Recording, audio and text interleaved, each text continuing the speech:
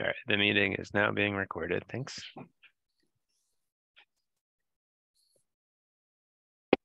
Great. There's Nicole. Is the applicant for Sunset Veering here? Yep, yeah, we can just call the meeting to order. Okay, great. Hi, everybody. Karen, you're muted right now. Hello. So I'm calling the meeting to order. I'm Judith Strayer, and as chair of the Amherst Local Historic District Commission, I'm calling the meeting to order at 3:03 p.m. on Monday, November 7th, 2022. This meeting is being recorded and minutes are being taken as usual. Also, in accordance with Governor Baker's executive order suspending certain provisions of the Open Meeting Law, General Law, Chapter 30A, subsection 20, signed Thursday, March 12th, 2020, this hearing and meeting is being held virtually using the Zoom platform. So I'll now take attendance. As you hear your name called, please unmute yourself and answer. Bruce Coldham. Here I am. Greta Wilcox. Here. Karen Winter. Here. Nancy Ratner. Here. Steve Bloom. Here. Nicole Miller. And I'm Judy Strayer. I'm here.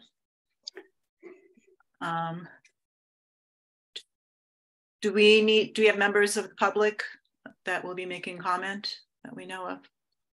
Does not appear so, no. Okay, so won't make that. Okay.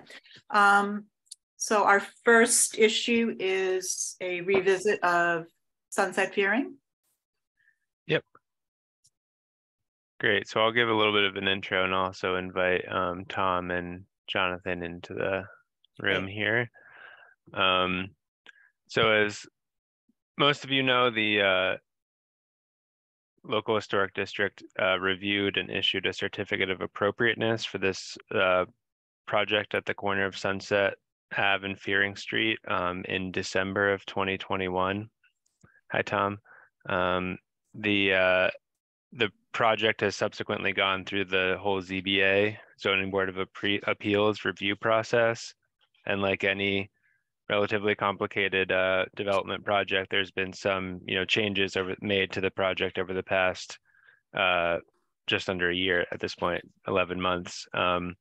So the applicants, one of the conditions in our certificate of appropriateness, if you remember 11 months ago, one of the conditions was that the applicants to return to the commission after the Zoning Board of Appeals process to review any modifications made to the plan set that was submitted in December. And so that's what we're doing today. And you should have all received in the packet a kind of annotated drawing that shows the modifications that were made, but we'll run through those today.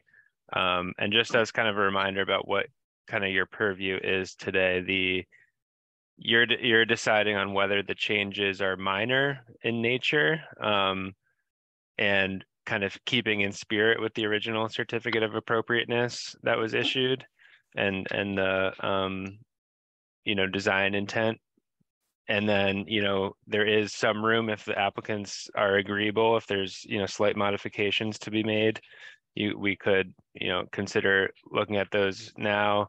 And then if for whatever reason any of the changes rise to the occasion of being really, so significant that there's no resolution today, there could be a requirement for a new application to be submitted. But so that's the goal for this afternoon's meeting. And Tom and Jonathan, if you have anything to add, feel free.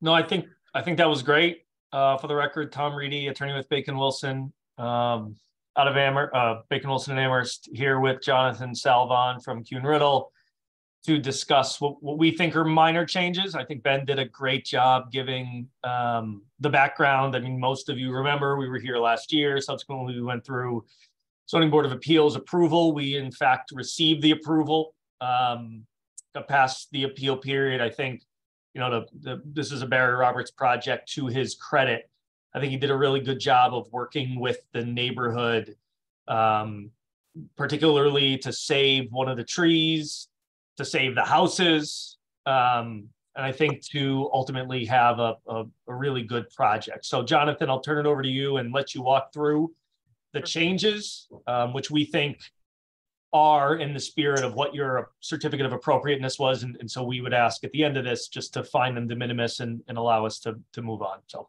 with that, I'll turn it over to Jonathan. Great. Can everyone hear me? Yes.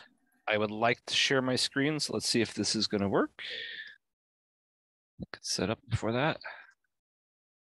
Can you all see the image of the 6 buildings that will be on the site? Yes. I can. Yes. Great.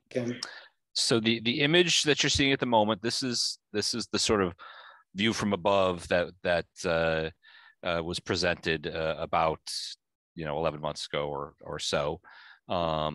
And so I've tried to do a side-by-side comparison, noting items that have changed from a year ago to now. And so I'm now going to scroll down an image here. This image was created based upon the final kind of approval. The thing I should say here is try not to pay attention to the trees, because I didn't keep the landscaping up, and this is really to focus on the architecture and try to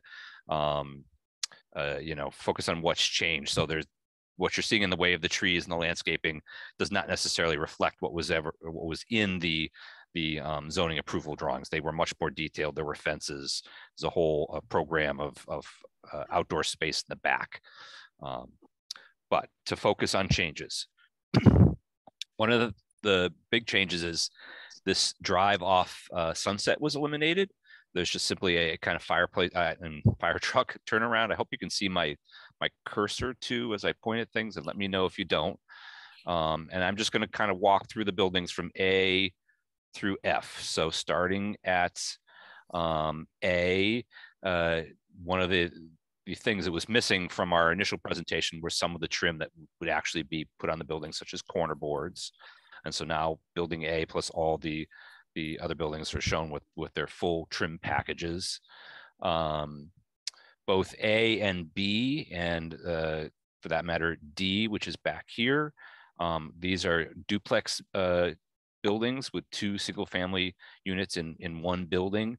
And the primary change was it seemed better to group a series of windows here on the side that corresponds to the kind of dining space, as opposed to the divided up window that we were showing previously. So I'm just going to flip back. We had previously separated windows. It worked better for the kitchens and for the spaces inside to group them as a triple window. Okay. Moving to building C, this is a multi-unit building with 2 4-bedroom units sort of off the front here on the left-hand side of the building, and then a 3-bedroom unit here at the corner, kind of facing our view. And so that's a change from the last time. Previously, as I flipped back, all the unit types were the same. There was more similarity between the 2 sides of the building, although they weren't exactly the same. The other changes, we did show sort of a dormer here, or excuse me, a bay here at the 2nd floor. It wasn't doing a lot of advantage for us in the floor plan, so that got simplified in that area. Jonathan, can you toggle back? Sure. Yeah, in the previous view, I have a view coming up where it's clearer. It was kind of obscured by the trees a year ago. Thank you. But we can see that clearer in one of the subsequent ones. Okay, moving back with D, we talked about because the changes are like A and B. E is a rather large change. It was a multi-unit building like C or similar to C. So I'm going to flip back. As you can see, there was kind of 3 bays along the front.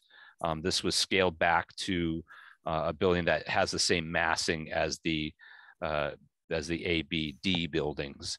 In fact, both E and F now have the same massing. They have different number of units inside, but the detailing and massing is similar. And just gotta make sure I didn't miss anything? Trying to read my own notes real quick here. Yes. So now we're going to look at this from a different angle, unless folks want to pause with a question. Okay. So another one of the images that we showed last time was kind of a street view, standing sort of at the corner of Sunset and Fearing, kind of looking both up Sunset and into the site somewhat. So this again was the original image as presented a year ago. And scrolling down. Oops, that's not right. I did that too quickly. There we go. This is the current image. So again, you see the ganged up window of a triple window here, as opposed to the two split windows. Same thing happened in building B, but it's kind of obscured by the plantings on building B. And then again, just trying to highlight that change to the 3-bedroom unit in building C. Again, the same process. This is the image that was shown a year ago of primarily the building C unit. Here you've got a better view of that bay at the second floor. And then scrolling down one more. There we go. So the change in the fenestration here at the top floor. And this is a detailed enough view that you can distinguish some of the changes in. We varied the way the light pattern works in the windows so that all the buildings don't have the same light pattern. That's what this note is kind of referring to. So here we have kind of a 2/2 expression on this building, whereas the A and B buildings have a 6/1. And we varied some of the details like the size of the louver, in addition to making that change to the 3-bedroom unit here at the end. That is in brief the changes, and I'd gladly answer any questions that folks would have.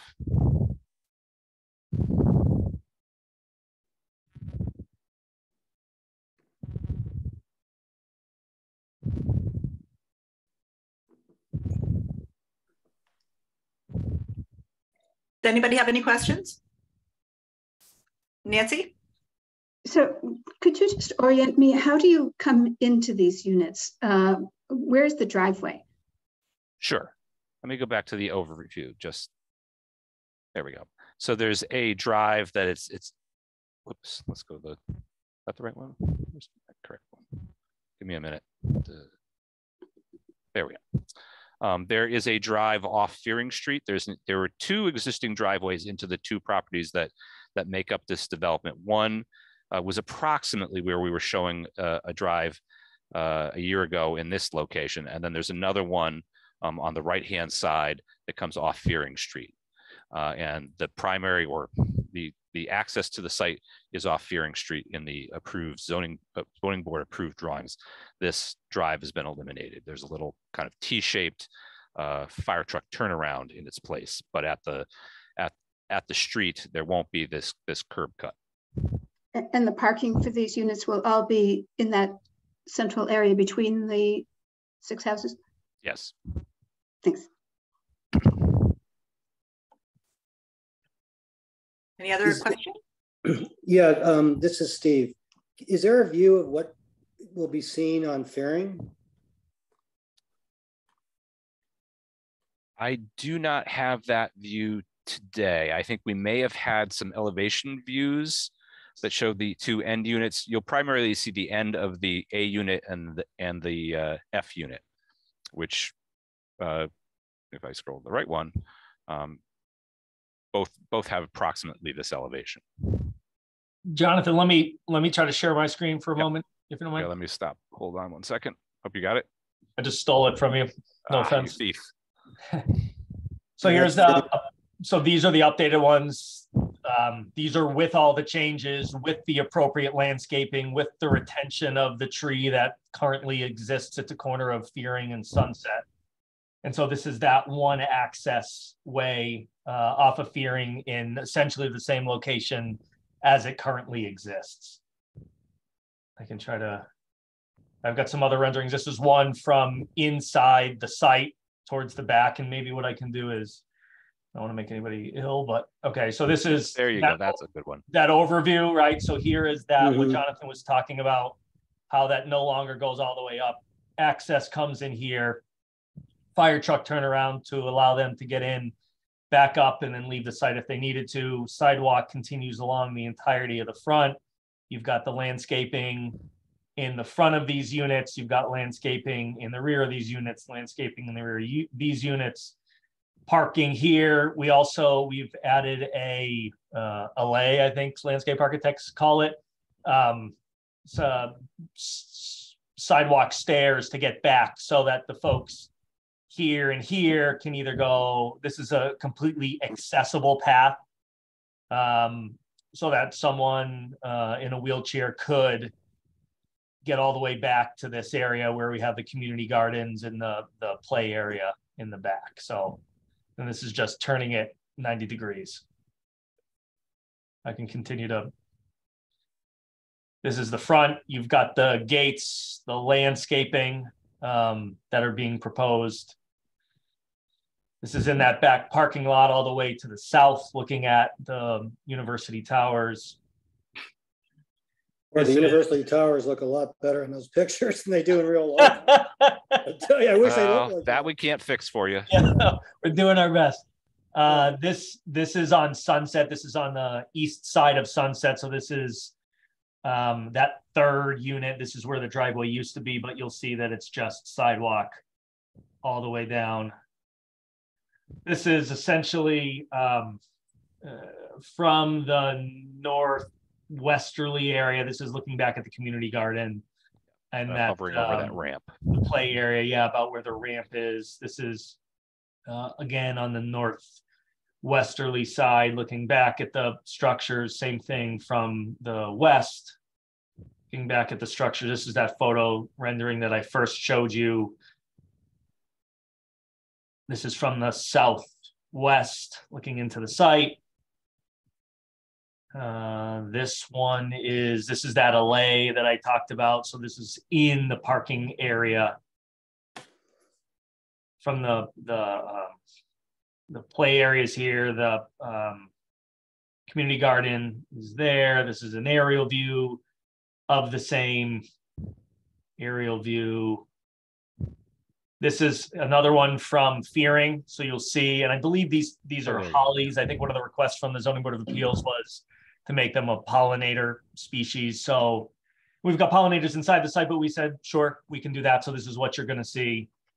And we've talked to UMass about this as well.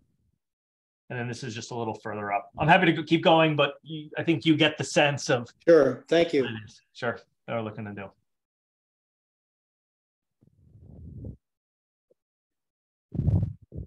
Thank you. Does anybody else have any questions?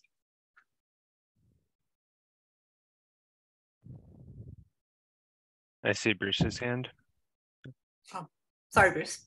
Well, I'm always a fan of taking all questions of clarification before we get into commentary. And it seems as though that's happened. So I wasn't really asking a question so much as making a comment.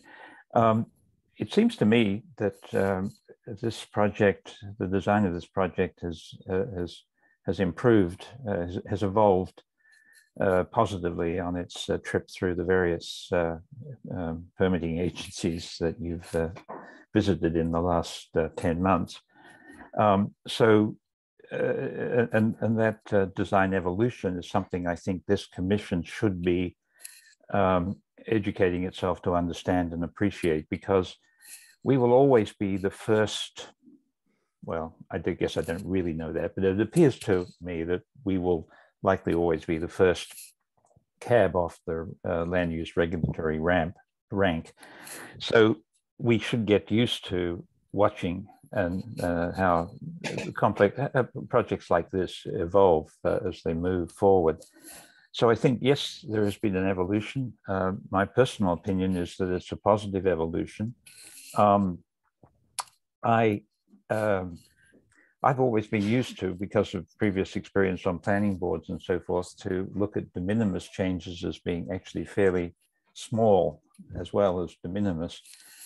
But I think these are, I'm not a lawyer, of course, so I'm imagining that I have to understand that the legal notion of de minimis doesn't necessarily mean small and barely noticeable, because clearly there are some changes here that are not small and they are definitely noticeable.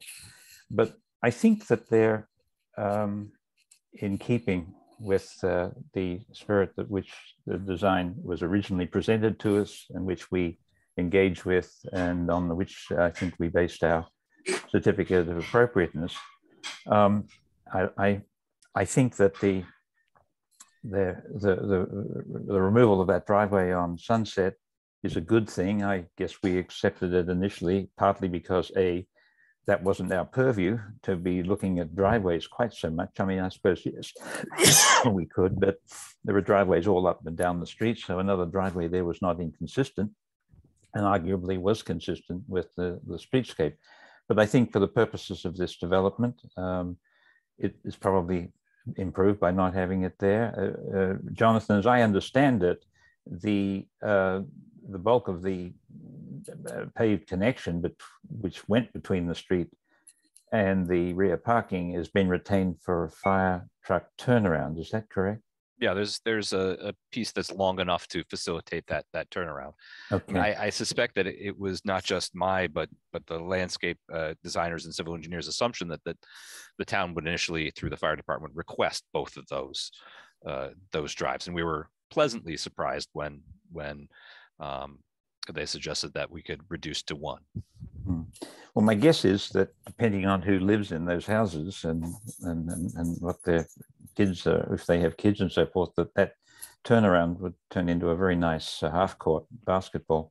Probably. But I guess you're not going to you're going to let that evolve rather than promise anybody that it will be there disturbing their peace, or will be there giving their kids something to do outside the house.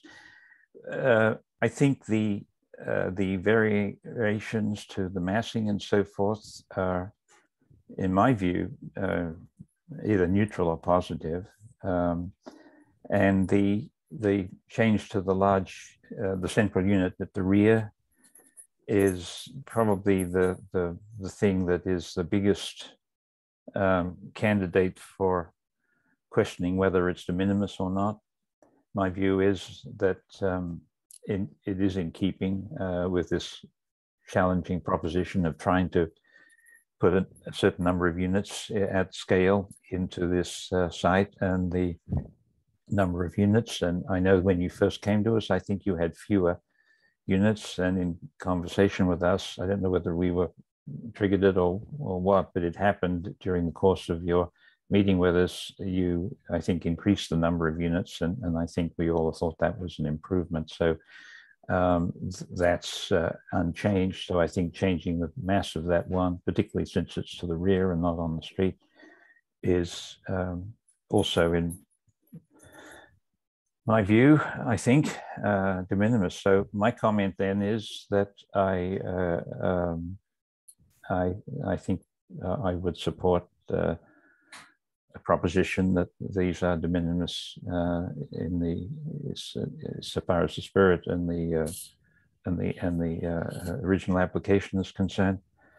And I'll leave it at that for the moment, because others may or may not agree with what I just said.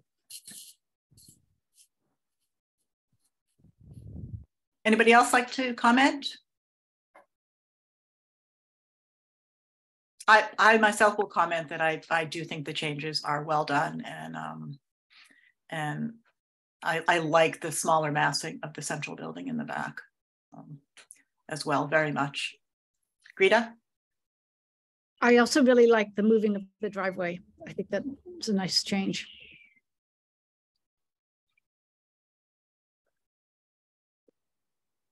Any other comments or questions before we? Karen's got a hand up. Oh, Karen, sorry. Karen, I should say.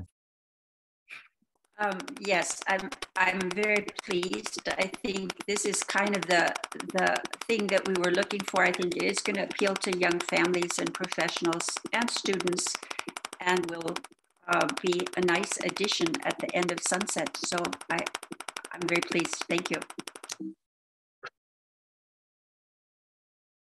Great.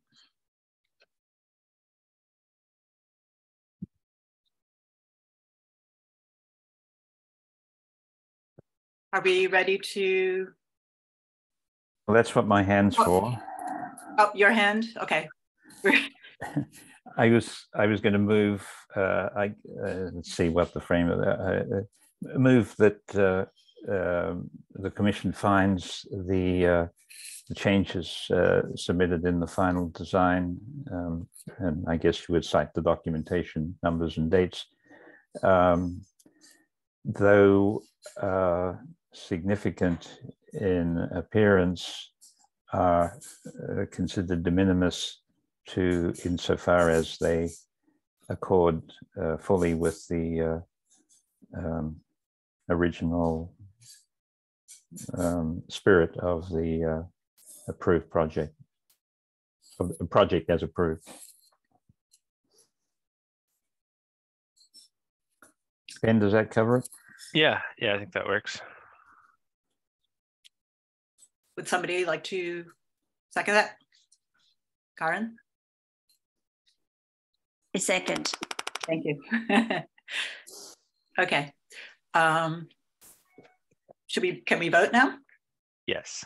Okay. Bruce Coldham? Aye. Rita Wilcox? Yes. Karen Winter? Yes. Nancy Ratner? Yes. Nicole Miller? Yes. Steve Bloom? Yes. Judy Strayer, I also vote yes. So Thank you very much. Very good. thank you. Yeah. Thank you. All right, thanks, Tom. Thanks, Jonathan. I'll follow up through the OpenGov portal, and you should be able to get your building permit now. So that sounds good. Perfect. Thank you All very right. much. Good seeing you. And thank Barry for his work in moving those houses around. I know house number 2 is way over near Linda Manor, I think. So it's a long way from home. It is. Mhm. But it'll stand there for a while. Yeah. It looks Absolutely. gorgeous there. So long. Bye-bye.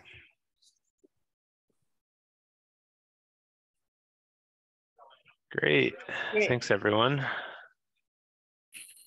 You may have noticed, just to clarify, you may have noticed that there's been some earth moving over there already on Sunset Fearing. They received a conditional permit just to start pouring the foundations, but they weren't going to start building the actual structures until they received this approval. So that's just what they were doing there now, was the foundation work, but now they can get their final building permit through this process. So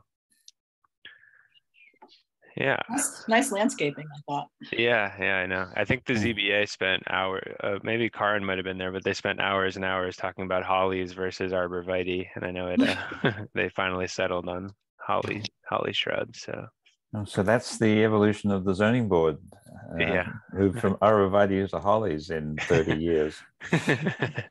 Exactly. That's progress. Yeah. Great. So I think our next item was Steve, you wanted to. Yes, I wanted to show you some things that I've done on the possible LHDC expansion study. I created 2 files. I don't know how to get to them. One, I guess, is of materials and one is pictures. Ben, can you bring them up or? Yes, I can do that. Yeah. Let's start with the pictures and then just so people can see. Steve, I think I noticed that there was a duplicate in there, and yeah, no, I fixed that. Yeah. Oh, you did. Okay. Yeah, I sent it on to the second batch. I don't know if Ben added it or not. Yeah, I think it was 314. I didn't see it when I looked around time today. Yeah, no, I sent it on, so I don't know if it's there or not. I actually sent a couple today as well. I don't know if they're there.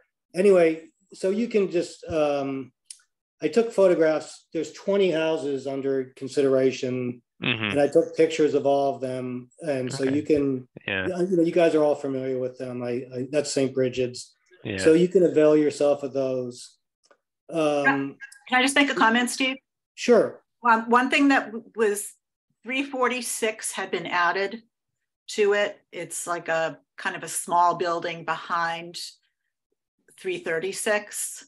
Oh, okay. I didn't know that. Yeah, I remember. I'll take a look at that. Okay, well, that brings it up to 21 or 20, you know, or it could be 22. There's 2 buildings at the St. Bridget's property. Yeah. And also some people, I don't know if 12 Halleck is included or not. The main thing is, if you go to the materials, I have a list of all the properties. Can we do that? Anyway, I just want to let you know that if you guys, oh, here we go. So go to list of prospective properties, please. So here we go.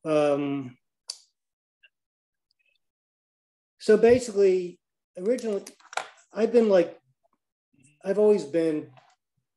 was involved with the LHD for Lincoln Sunset. And like I said at the last meeting, we didn't include the properties along Kendrick Park. It was kind of a tacit deal. And those properties, except for one, are owned by landlords and are rentals. But I've had a change of heart because Susanna sent me a bunch of material, Susanna Fabing. And that perimeter along Kendrick Park is slated for commercial development down the line. So the real question I had, if I could scroll down, there's 20 properties under study are adjacent to the existing 8 LHDs. 19 of the properties are from the same general time period and of the same general architectural styles of those in the existing LHD. 13 of the 20 properties are zoned for BL for commercial use, and the other 7, which are currently zoned RG, are being targeted for rezoning for commercial development, except for one property, the existing North Lincoln suspect LHD 192 properties in all is zoned exclusively RG. And my question is, and I may have answered it for myself, is that seeing that the zoning is so different from the existing LHD, is it appropriate for the BL properties under study to be added to it? Steve. And since the zoning and designated use of the properties under study are commercial and not residential, would it be more appropriate to try to create an entirely new LHD? And what are the advantages and disadvantages of going that route? So I actually wrote, I'm sorry to keep, go ahead, I'm sorry. Just a question of clarification, Steve. Sure. You said being targeted for rezoning to commercial development. Now, that was confusing to me because there is a zone which is commercial. But do you mean that they're being rezoned as commercial, or? I'm not. Because I don't think so. I think they're BL, not yes, commercial. Yes. So it might be good if this is going to have a wider audience than just us, using the phrase commercial development. I would say perhaps business development, because then it doesn't trigger that confusion about whether it's another. Because commercial zones there's a few of them in there, but then they're not in that area. So business development, I think, is better. Yeah, I'm pretty imprecise. I'm a layman at all this, so well, so am I. My strength. Oh well, no. So anyway, here's my thing: is that I think it'd be difficult to get I would personally, philosophically, like to have it be a new LHD, like a business LHD, as opposed to connected to what is a residential LHD. Yeah. But politically, I don't know if we could get the current town council to authorize a study committee, and with town resources so strained already. So I'm thinking that I actually wrote to Chris Skelly, who's the head of the Massachusetts Historical Commission, asking him these very questions. And hopefully he'll get back to me. I haven't heard. I wrote him last week, asking him which way he would recommend and what are the advantages and disadvantages. The reason why I think this is actually kind of imperative is all these buildings are from the 1800s, and they can all be knocked down, even if zoning is changed.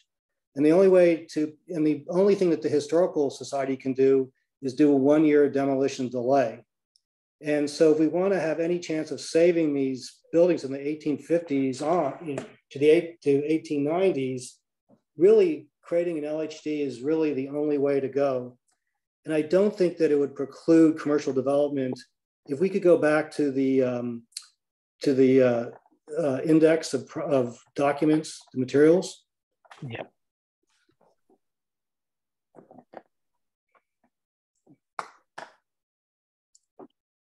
Yeah, I can do that. Okay, thank you. I want to go to handout vision for North Pleasant BL document. Right there. There. Right there you go. That's it. Okay, so this was drawn up by Pam Rooney, who's on the town council and is a planner. And if you look under what could change, is that right now these buildings could be replaced by 3-story buildings with over half of their facades up close to the sidewalk to create a street edge. So today's casual gathering spaces would be covered over or replaced with carefully crafted. So basically you'd lose all sort of, it would be like the end of the other side of the street. It would just be a flat, straight edge. There'd be no room for like tables and dining and some of the things that we have now. So that again makes it, to me, imperative that we try to do an LHD. And then I guess with the zoning, what Susanna said is that it wouldn't be as tall as on the other side of the street, which is BG, which I guess could be 54 feet, but they could be 39 feet. But with solar displays, it would still have the sensation, if they was constructed, of a canyon of huge, straight edge, flat facade buildings, which I really think is to the detriment of the town. And I think the town, our brand is history. And they talk about destination Amherst. Well, that's why I think the destination, what makes it a destination. So if you scroll down here, and if you scroll down this document, Ben, what Pam suggested, Pam Rooney, is that you would keep if we had an LHD, would keep the facades of these old 1800, vintage buildings, and you would build behind them. If you scroll down even further, she has drawings. I don't know if you can make that out. If you draw down, she has an overhead view. Have you guys seen this? I'm just curious. I have not. No, you have not. Okay, I wasn't sure if you had seen this or not. These are all these documents. There's a longer version of this. All these documents are in this new file that I created, as well as that you can peruse at your leisure. But if you continue down. Okay, here you go. So you can see, I don't know if you can see, but if this you look is at existing and build out over here. Yeah. So you would see that you would have the buildings, the old buildings, and then you would build behind them, and the parking would be behind them. So I think we could argue that we wouldn't be curtailing commercial development. We'd just be preserving our heritage. And then I can't remember another. Oh, I went by today. Ben, did you get the 3 photographs that I sent you today? I don't think so. Sorry. Oh, okay. Well, today I photographed. Amherst College is doing 2. The building that's next. Let me see if I can find it on my files. Hold on. Amherst College is doing it. The building that's next to the Hastings building. It looks like kind of a church in the front. Yes, It's the Peter Pan building. 79 South Pleasant. Yeah, that's 79 South Pleasant. Well, if you look in the back of it, the facade is still nice. And then they built a modern building behind it. And they're doing the same thing down the block, same side of the street to the south. There's this brick building. I took photographs of that. So this is not unprecedented in Amherst. So the real issue is it would ruffle a lot of feathers. We're basically, the libertarians, we're basically, for the LHD, we had people generally, except for one person in the Lincoln Sunset, that wanted the LHD for, to preserve their properties and preserve the neighborhood. This is a big step. This is like, saying to people who probably don't want it, maybe there's 3 main owners. There's Kurt Shumway, Barry, and the Greenbaums, and maybe the Greenbaums would go for it, but I don't think the other 2 would go for it. So basically it's pretty radical to consider, but on the other hand, I think the downtown is of vast importance to the entire town. So I do think it's a different, since it's the business district, I do think philosophically, I don't have as big a problem as I would if it had just been that strip along Kendrick Park. I hope I've made sense. Well, that's Steve. This is terrific. These drawings we are looking at now. Did you do these? No, are you kidding? I'm done... a screenwriter. These are all Pam Rooney. No, Pam did. There's a longer version of this. This is a shorter version. And like I said, if you go through the two files that I've created, there's one I guess Ben made that are photographs. There's another materials. There's all sorts of stuff that Susanna has written. Yeah. There's stuff by Pam Rooney. You guys can just look at it at your leisure, but I just wanted to provide a digest and to bring up the main issues. Yeah, I guess I just wanted to point out a few things. Thanks, Steve. Is so like what you're seeing on the build out side over here, while that's great, like I think and a great way to use land in terms of like, filling out existing parking areas. Like we can't currently do this with zoning. I mean, that covers way more lot area and lot coverage than is currently required, that is currently accepted in the zoning bylaw. There's limits on the amount of square footage that you can put here. So I just don't want people to get the impression that you make a LHD and then you automatically get what you see with the build out here thing. There's a lot of other work that goes into this. There's a reason that nothing has changed on the west side of Kendrick Park for decades, is because the zoning there is essentially locks things the way they are. If the zoning did permit larger buildings, then you would probably see them having come down already. But the zoning is pretty limiting in the BL and the RG along there. So I just want people to understand that, yes, that zoning can change, and it's something that the town council looked at last year. But and an LHD could provide some level of protection on those properties, but to truly get this build out scenario here, then it would also require zoning changes as well. So what about in the BL properties? You're concentrating on the RGs. Yeah, both cases. Yeah, there would not wouldn't be able to build out in the BL either. Not as it currently is, not really, no. And if the height limit is 39, that's a story higher than, or a story and a half perhaps higher than the buildings that are there.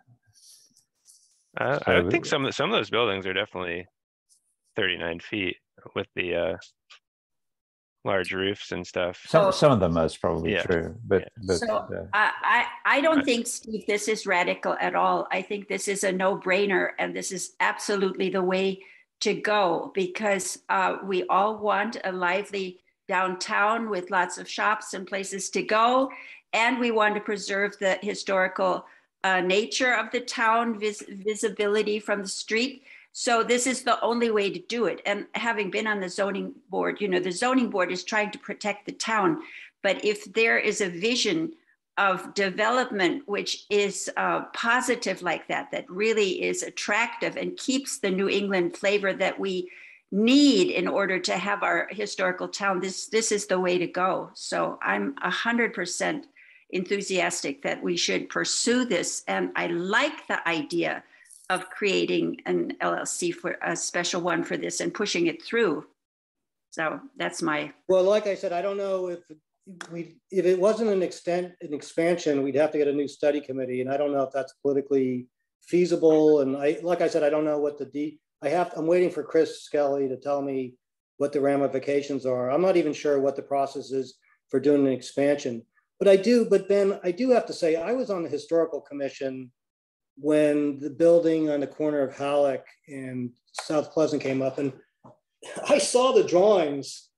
They wanted to knock down the house. They said it wasn't historically significant. Barry owned that house. And then 12 Halleck was owned by Kurt Shumway, and they were going to combine, and they were going to build a huge office building which matched the Archipelago buildings. And actually, they were really sore when we did a 1-year demolition delay, because they were saying, why can't we join the gravy train that Archipelago's on? So when you say that you can't build out in the BL, the drawings that I saw for that property on 12 Halleck and North Pleasant seem pretty darn big to me.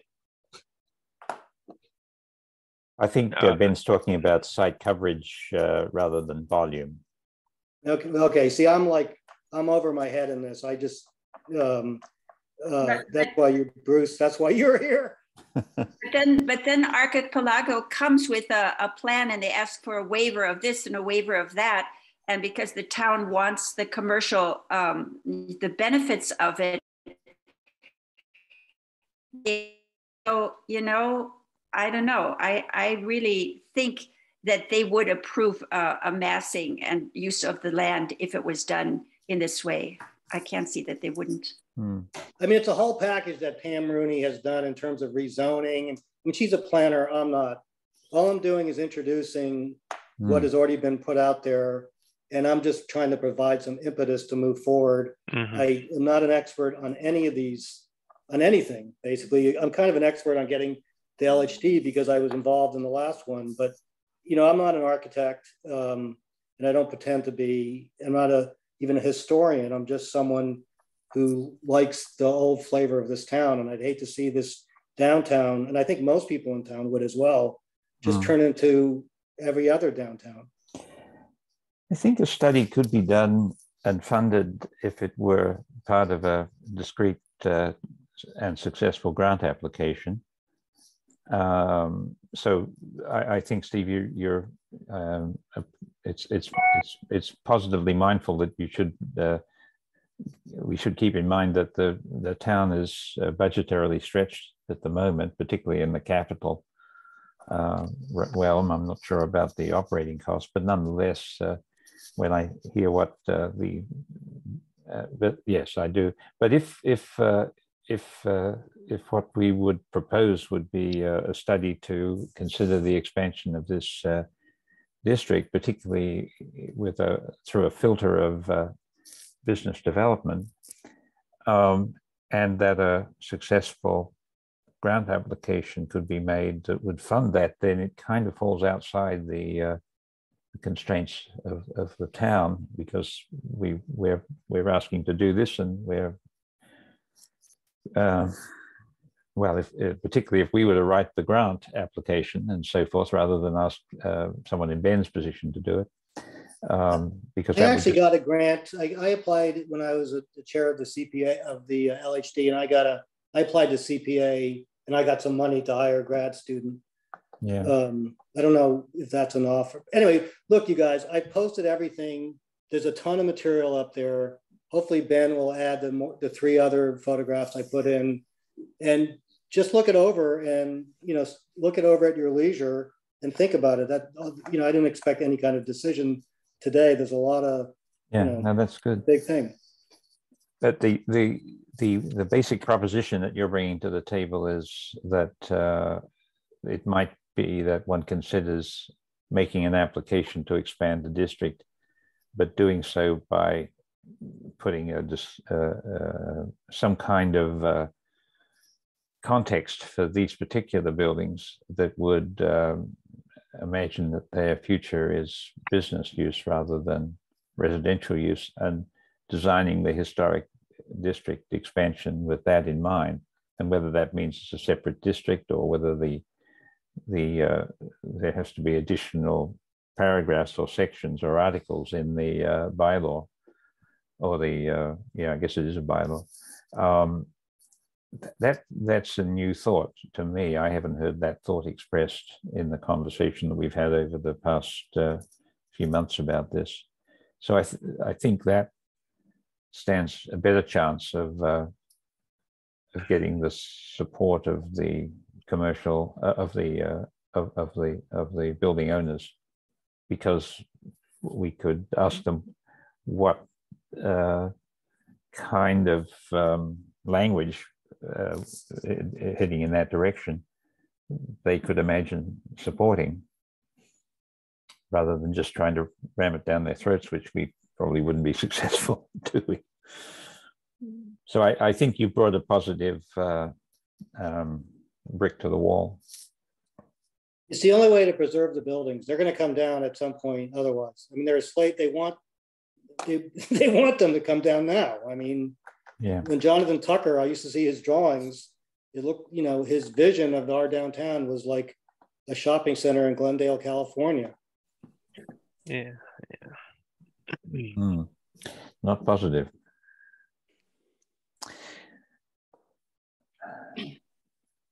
So the town is hoping to have invest a lot of money in kind of a designer, a design consultant, and that consultant is going to do a lot of studies that have been done before again.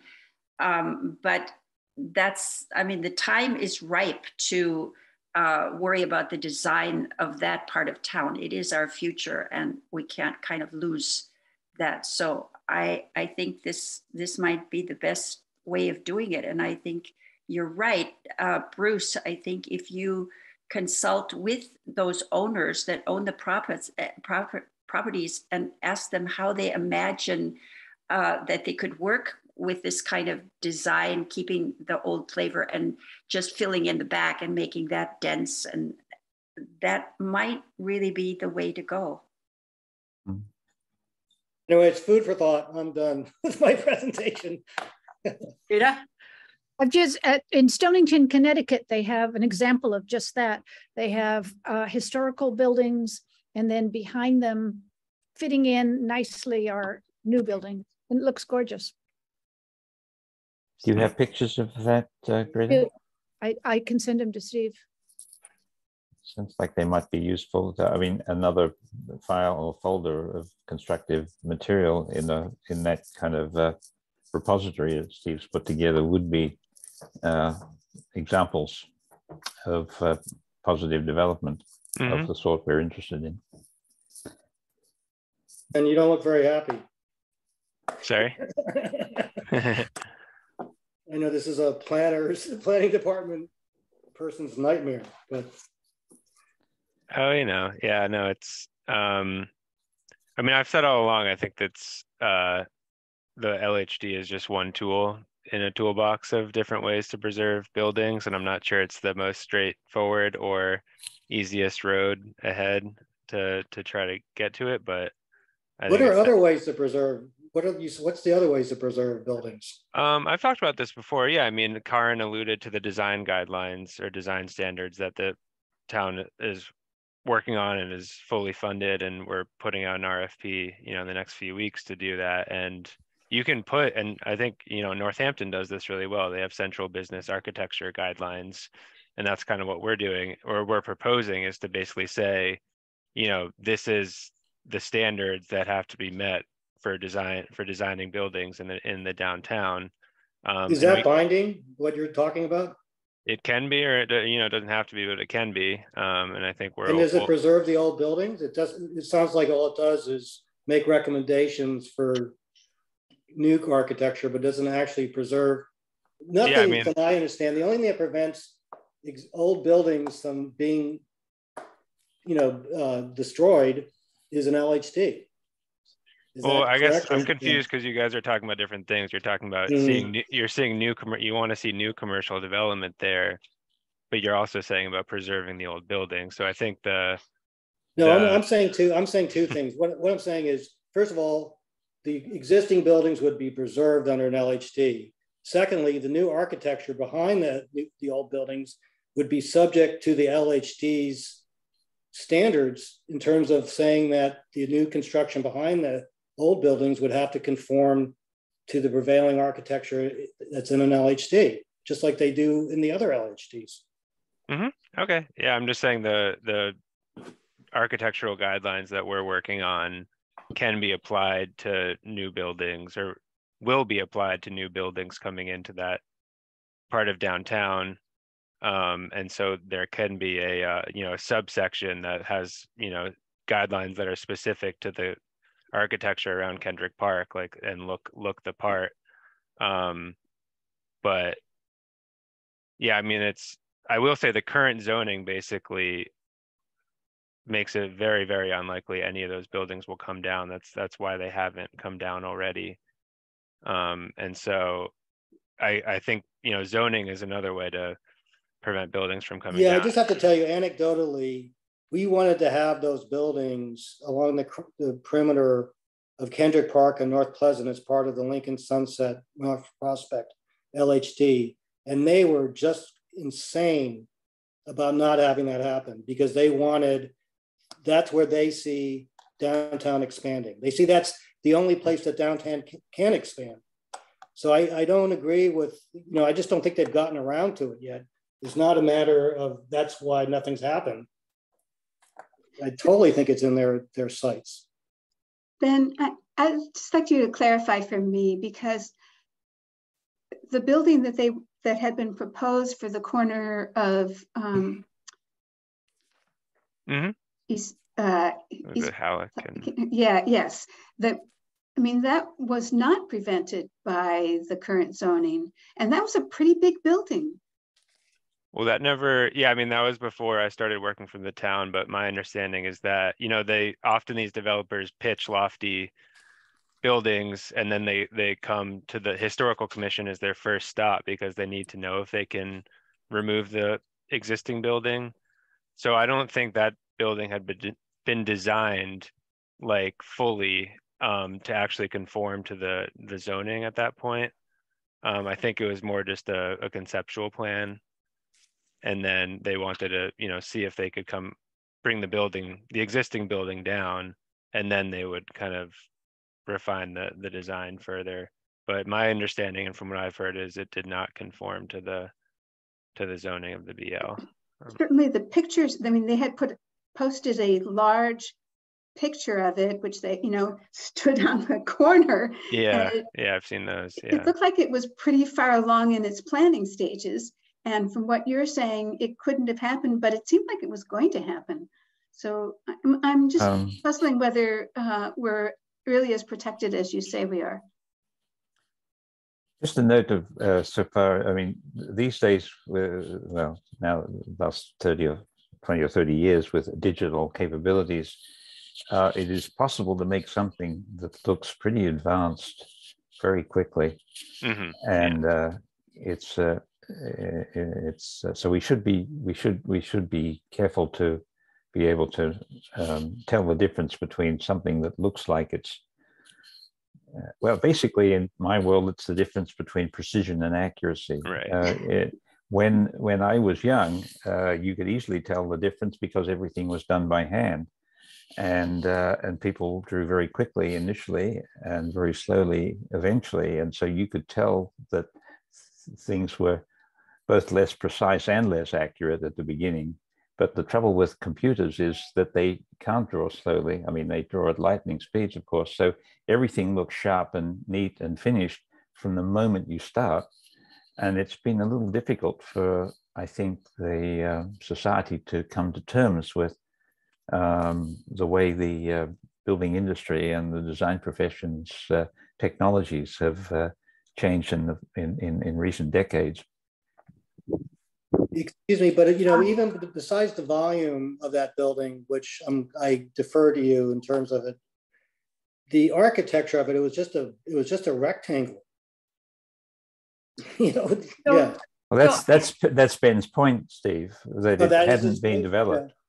Yeah. Okay. But I do think the difference between what Steve is proposing and what you're saying, Ben, is that we, as a historical society, we really want to preserve the old buildings and add to them and make them more useful. They don't have to be completely the same, but there's a big difference between preserving them and then knocking them down and having something that in design fits kind of into that New England style.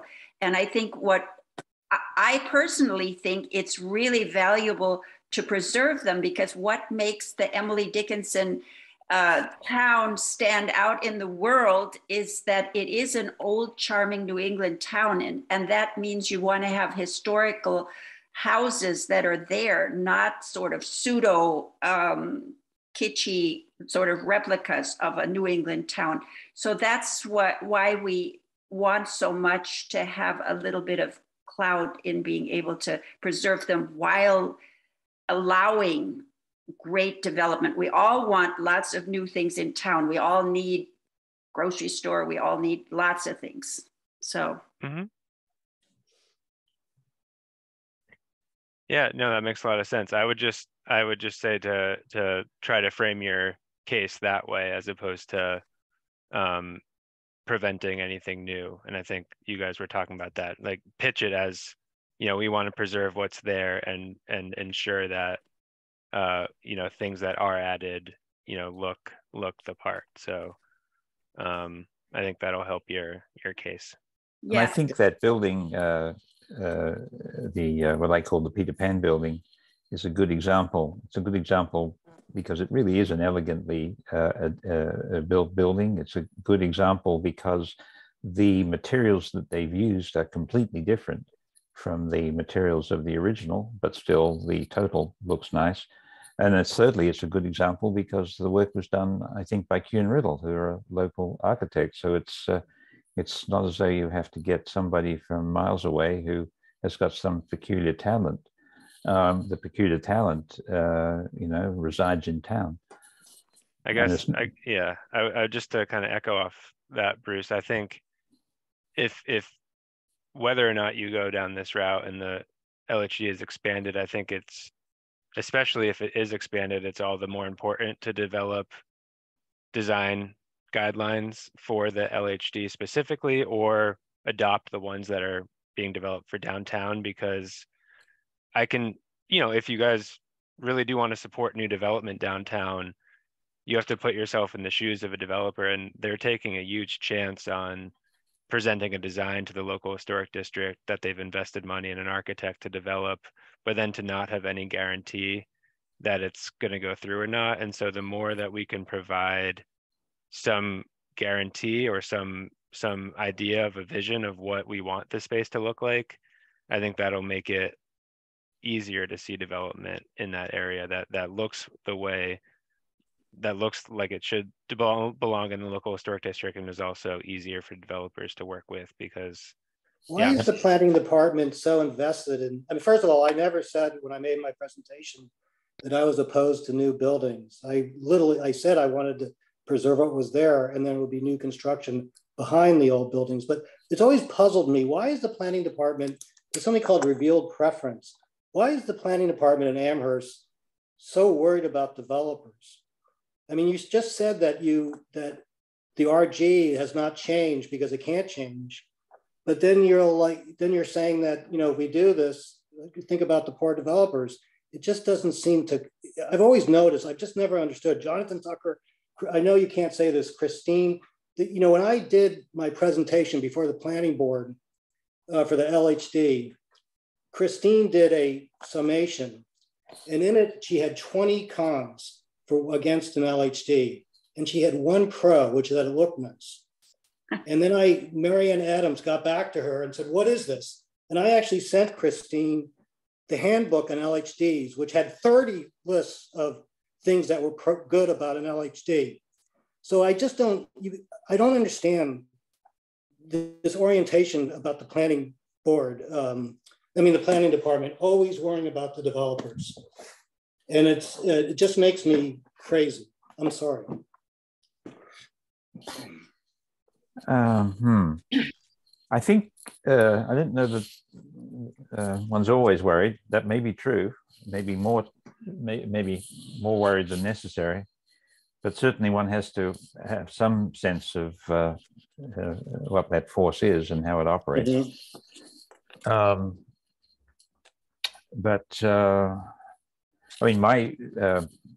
I know we're being recorded and this is all nice and public and everything, but we all seem to be fairly comfortable with each other and with the world around us. And my beef for years with the town of Amherst was that the property owners were moribund when it came to initiative, energy, and imagination. and that we found that all of these properties along North Pleasant Street, nothing ever happened to them. They were ugly and tatty and had little bits and pieces done to them. And I just, when I first arrived here 40 years ago, I thought, why the hell is this town so decrepit looking? Because basically the university, when it, this was a phrase I think I developed when I was chair of the master planning thing 20 years ago, that the university in the 60s and early 70s, when the state decided to expand the Amherst campus as the flagship campus, it suddenly became like a giant vacuum cleaner, sucking development down North Pleasant Street. And you had all of these buildings with little skirts. And so I thought that wouldn't it be lovely if the development community and the commercial property owners in Amherst developed a little bit of imagination and a little bit of spirit and actually started doing something, building new buildings in the place of the old ones in the upper end of North Pleasant Street, where it still is. I mean, basically where Judy's is, where Barceladi's is, where the typewriter shop is, where all of those sad little structures that are located.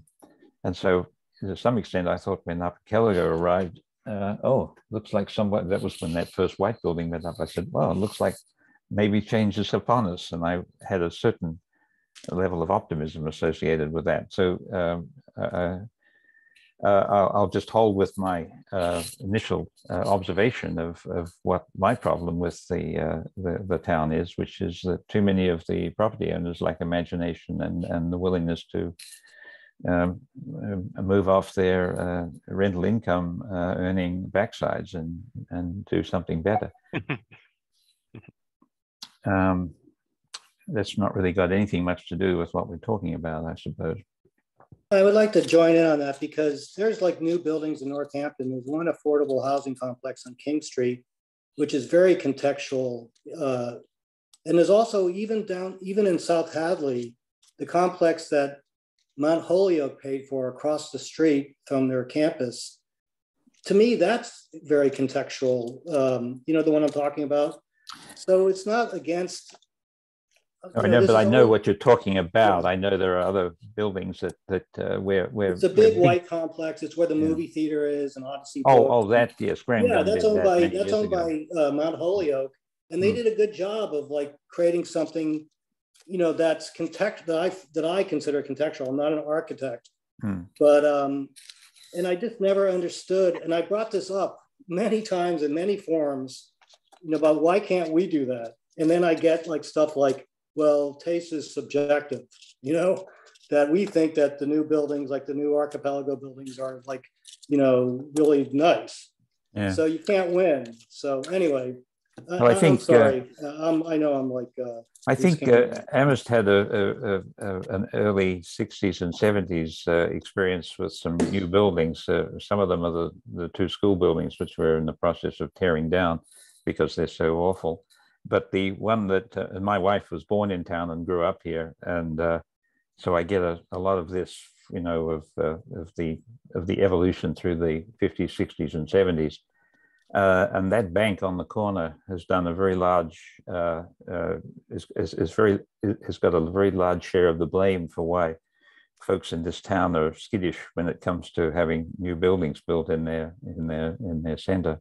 And I think the Tucker Taft building, which was built by the firm that I was working for at the time, Gillen, Kuhn, Riddle and Gray, it was called then. And I think that's a clumsy building, and it's right up in town, right next to the fire station. And of course, CVS never had any pretensions being anything other than a cheap money pit. And then the shops further on down, there's so little of design quality along North Pleasant Street. It's really depressing. And so the idea that we could actually try and do something, it seems as we've almost lost the plot on that. And I would love, so I don't know what it is about the town other than what I've already said, but it's not an inspiring place to visit if you, I mean, the first thing we could do would be to narrow North Pleasant Street so that the sidewalk, particularly on the east side, would be 2 or 3 times as wide as it is. And we give much less real estate to cars and turning lanes and all this sort of stuff.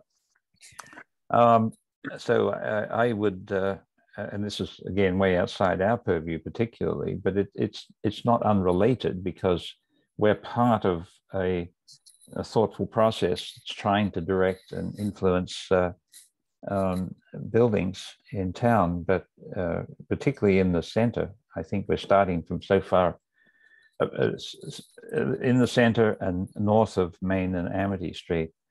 We're starting so far back from the mark, so to speak. We're handicapped hugely in what's there, and I don't know exactly why that is, other than what I've already mentioned. But it is a big challenge for the town, I think, to come to terms with the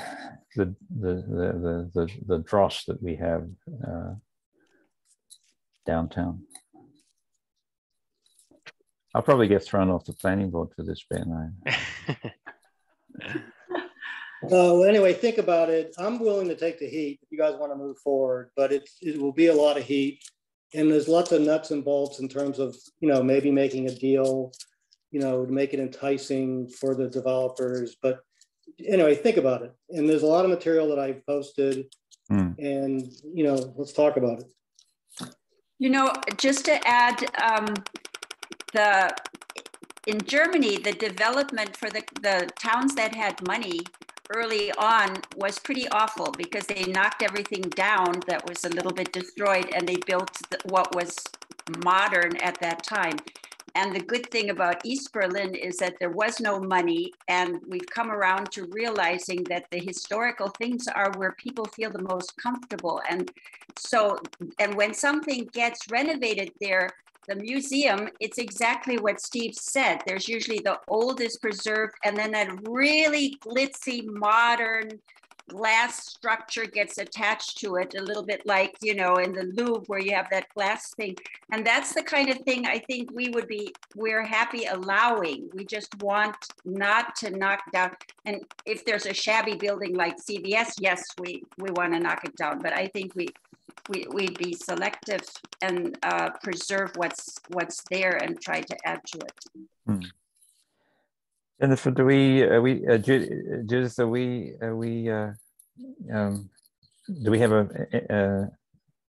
have some business to do? We have here? something else. We have staff transition, which I guess is Ben. Cool. Yeah, you may have all seen my email. Thanks, Judy. That I actually have accepted a job elsewhere. I'm going to be working for the State Department of Transportation. And so actually this will be my last local historic district commission meeting. My last day with the town is on Thursday of this week. So it's a quick congratulations. Yeah, thank you. So it's the Mass DOT office in Northampton. So I'll be able to stay local, which is nice. Oh, nice. But yeah, it's still a little bit surreal. And just wanted to say for those I've just met, it's been nice working with you for the past month or so, and getting work, seeing through the interview process and all that. And for the folks who have been on the commission longer, it's been really nice working with you guys for the past, I guess, 2.5 years at this point. And definitely wish you all the best with the district. And I will say Nate Malloy, who's the senior planner, who most of you know, will be kind of stepping in as the staff liaison for the committee until a replacement is hired up and trained up and everything. So yeah, Nate, we have the next meeting scheduled, I think, for December 12th, I think it was. So Nate will help coordinate that and be in touch with you guys at that point. So yeah, I just wanted to let everyone know, and well, good luck.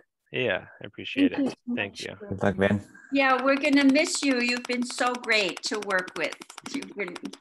Just feels good to have you on our side, and we're gonna miss you. Thank you, Karen. I appreciate it. hopefully he'll help us get some great transportation out here. Yeah, yeah, exactly. Yeah. Train to Boston. Yeah, exactly. I don't know. I think I'm mostly going to be doing roadway projects, but I know we do oversee some of the transit stuff, and yeah, that'll be a hot topic issue, I'm sure. Put some protected bike trails on those roads. Yeah, absolutely. Yeah. Anything else? There's one item that you, I think, mentioned last week or last meeting about the pamphlet. Mm-hmm. Yeah. So one question I had, because I thought you had mentioned solar panels were part of the exclusions, or maybe only if they were on the roof or something. But anyways, there's no mention of solar panels in the examples. And I wasn't sure if that was new or if I misheard that it's not part of exclusions. Oh yeah. No, thanks for pointing that out. Yeah, that may have just been an omission. I know. Yeah, so solar panels, as long as they're laid flat on the roof, are excluded from review by the local historic district. So we should. Yeah, I think that'd be great to add to it. Yeah. That's probably one of the more common things that do come in, and we are able to just move it along. Is it laid flat, or is it if they're invisible from the street? Oh yeah, if they're not visible from the street, then it's definitely not reviewable. But if they are visible and they're on the roof, and if they're laid flat, it's excluded. Okay. Yes, it's going to be hard to imagine if they're flat on the roof that you would be able to see them from the street. Yeah. Unless it was a building that was dug into a site and you could see them on the uphill side or something like that. Mm-hmm. But anyway, that probably doesn't apply to any street in our district. Okay, I'll make a note of that, Nicole. I have the copy up right here. I'll just. All right, and then any unanticipated items? Anybody have any? Okay, I actually have one I'm letting you know that this is going to be my last meeting as well. So I've decided to step off the commission. So, but it's been lovely working with you all. So. Oh, Judy, so we have to find a new chairperson. Yeah, so you can think of who you want to be the new chair. So. Yeah, and I think I'll talk to Nate. I think that should be like a formal agenda item, and we can put that on the agenda for the December 12th meeting, probably first on the agenda. Yep. But yeah, if folks want to give that some thought, and I only have a few more days with the town, but if you are interested and want to learn more about it, you can feel free to email me, and we can talk about it then. But yeah, so we'll talk. I'll talk to Nate, and you guys can talk about that on December 12th. Yeah, I can. But yeah. Well, anybody else have any? We don't have any public comments because no public comment. We have no public. Right. So. That's why I've been talking the way I've been talking. That being the case, perhaps a motion to adjourn is in order. Second. Yeah, Nancy did that. Thank you. Shall we vote by pushing the red button? I think I'm ready. Thank you all. I'll see you next time. Bye-bye. Take care. Bye-bye. Bye-bye.